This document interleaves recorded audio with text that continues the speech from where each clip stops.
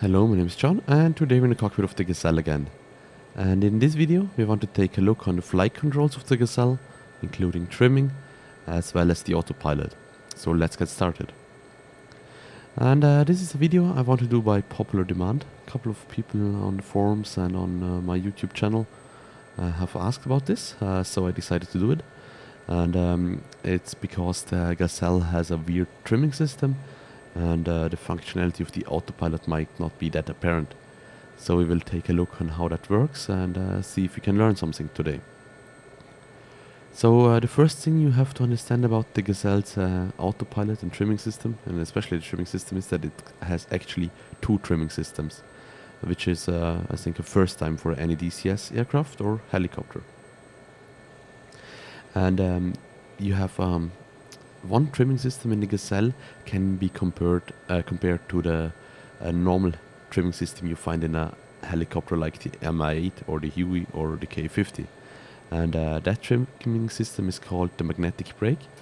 And the magnetic brake will hold the joystick in a position the pilot selects. So if you move the joystick to the full right and you press the magnetic brake will try to hold the joystick there.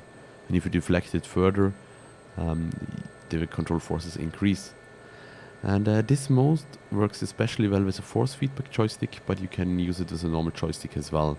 And I usually use it when I do bigger corrections to my alignment of the aircraft, or if I push the stick far forward and I have to hold it there, I use the magnetic brake trimming, which is a single button push trimming process to make bigger corrections.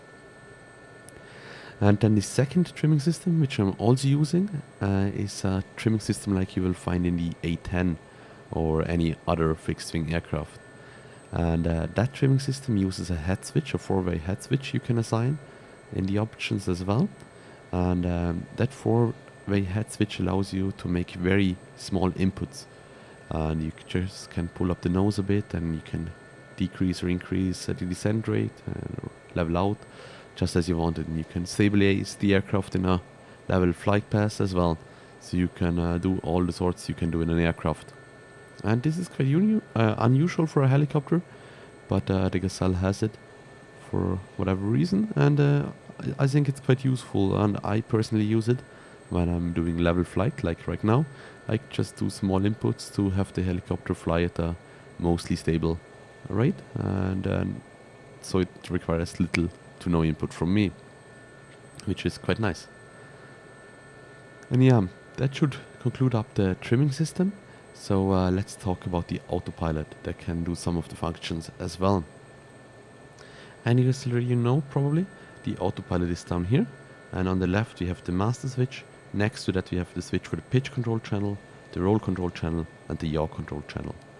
And then the last switch we have, and that's the one I want to talk about today, is the mode selector, which allows you to select either of two modes or disable the modes completely. And by default the modes are completely disabled, and you have full control of the helicopter. And now, like right now, I'm manually using my joystick or my cyclic to have the helicopter fly level.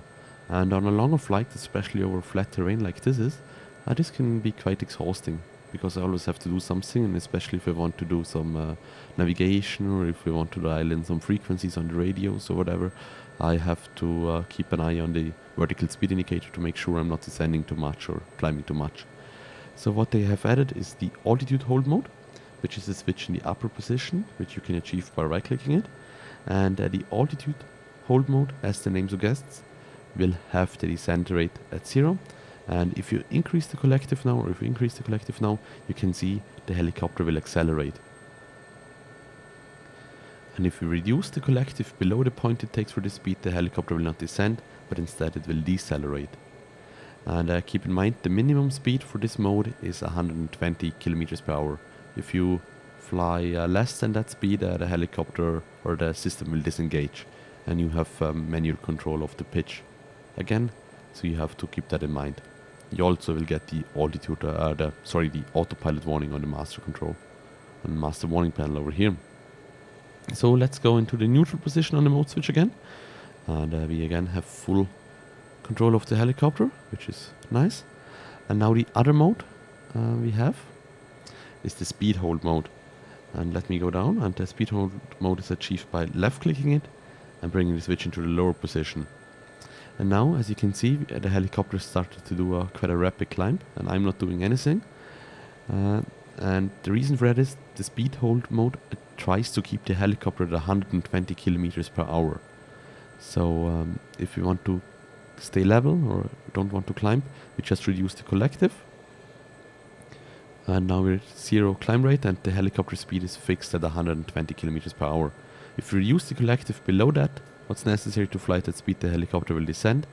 And if we increase it above that, as you have seen before, the helicopter will climb. And I'm not too sure what this mode is good for. I mean, it could be useful if you try to do an engagement, or if the gunner is trying to do an engagement using the TOW missiles. And you want to keep it a constant speed for him to fire the missiles and to keep the target aligned. That maybe would be a situation to use this mode. Anyway, I didn't find any other reason. Maybe some navigation exercises and stuff like that where it could be useful, but it's a bit unfortunate you cannot set the speed and that the speed is fixed to 120 kilometers per hour. But anyways, that's how it is, and we can't do much about it, can we? So let's return to the neutral mode, as I like to call it. Now we have full control of the helicopter again.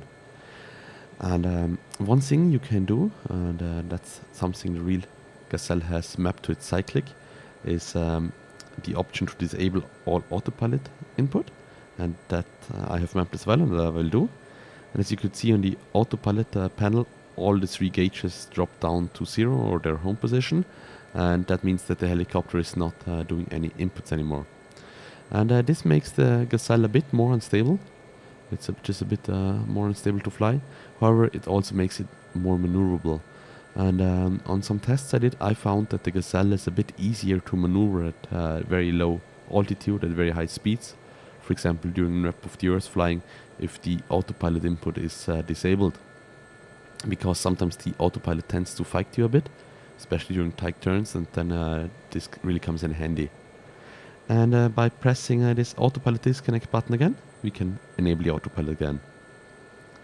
And now we're back under stabilized flight. So if you fly Nap of the Earth, and you can actually keep the autopilot on, and just before you do a tight turn you disable it, fly the tight turn, enable it again, which would give you quite a good flight situation, I would believe. So the last feature of the Gazelle's autopilot I want to talk about in this video is the auto hover mode. And in the auto hover mode, as the name suggests, the helicopter's autopilot is performing an automatic hover above a fixed point on the ground.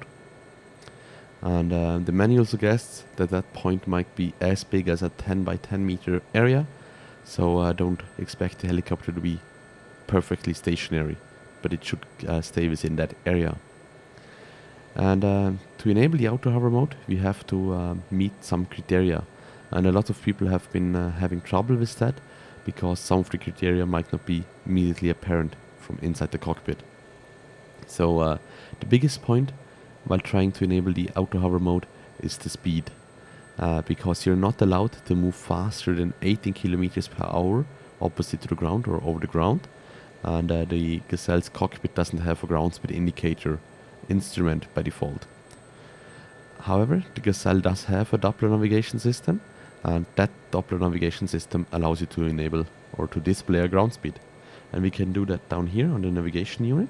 And if we move the mode switch to the VS, their position, the upper number indicates our ground speed, measured in kilometers per hour, and that is measured by the Doppler navigation system on the bottom of the aircraft.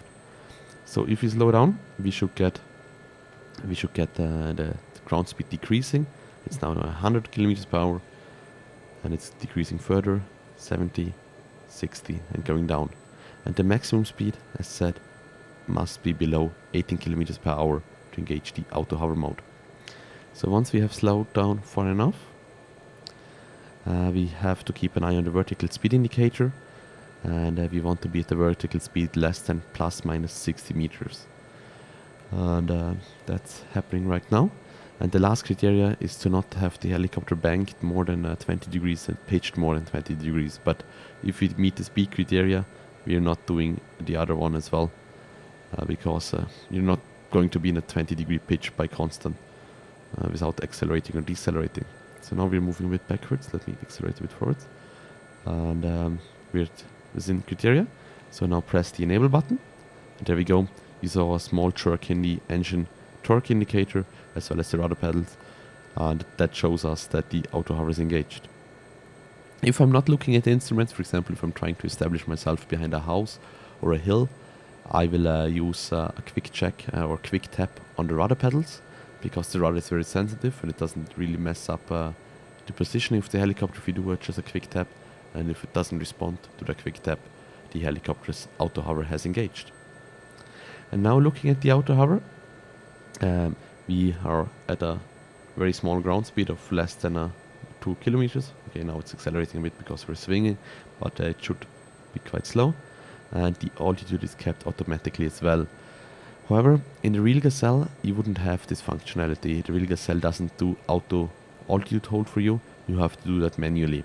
And right now, I can move my collective here on my desk. It doesn't move the in-game collective. However, Polychop was so nice to include an option to quickly disable that automatic altitude hold.